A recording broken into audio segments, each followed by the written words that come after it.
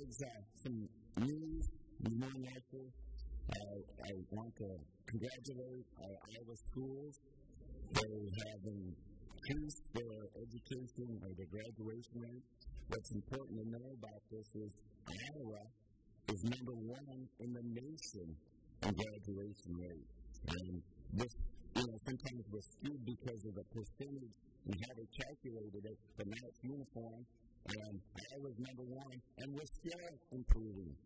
As an educator and a coach, something I strive for and our schools strive for is continuous improvement. It doesn't matter that you're number one, you still can improve, and that's the mantra of educators' mindset. And so I want to commend all the thousands of teachers, the administrators, and the non-certified staff that are part of this achievement. At Makokata, I reflect at my own school and say, what could possibly be the reason that they're exceeding in this statistic?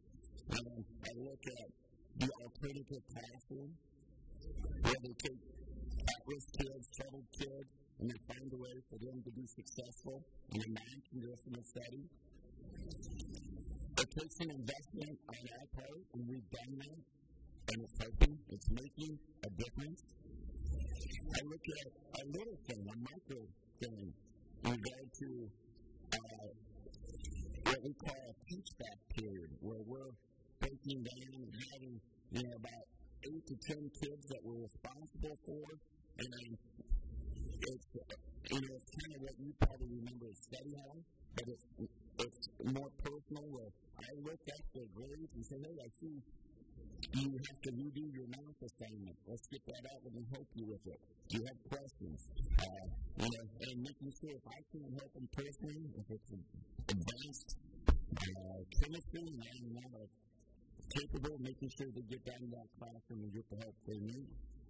I also look at a small micro thing like a parent portal technology. The kids have access not only to manage their own grades and see what's happening with their grades, but their parents and everybody else in the school that's licensed or supposed to see their grades has that ability to help them, assist them. And so those are tools that we're investing in here at the state to help our students be more successful, and I think it's paying off. We also have great guidance counselors. Not just sitting back and saying, what college you should go to. They're so much more active than that.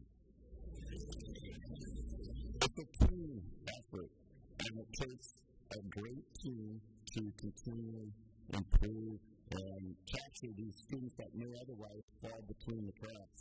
But also, to make this a little bit more personal, there's a teacher at Makokata that just resonates when it comes to at-risk children. Her name is April Edwards, Mrs. Edwards to most, and she's the 9th grade English choral teacher. I don't know if you guys think you have touchdowns, but I'd dare you to go in her class for a week and try to do what she does with the challenging students she works with. And she does it with humility, grace, and respect. And her students just excel. They're troubled kids, they're tough kids, but they do well. And what's fascinating, I would be up at the high school at 6:30 running my rest days, and she'd be in that room with students working on me.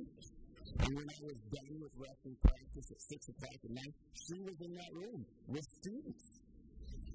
So, to all the April Edwards across the state of Iowa, thank you.